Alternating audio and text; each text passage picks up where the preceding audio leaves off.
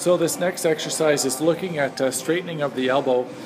So supporting your arm with the other hand, and with the palm up, you can slowly start to straighten your elbow and working on that elbow extension.